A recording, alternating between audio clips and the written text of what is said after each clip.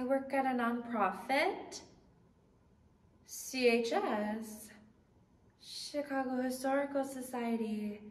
It's an educational program for local underprivileged high school students in order to expose them to the city's architectural past. They make you memorize that. I don't know anything about architecture, actually. I'm just an administrator there. I know it's confusing. I love opera. I love to sing.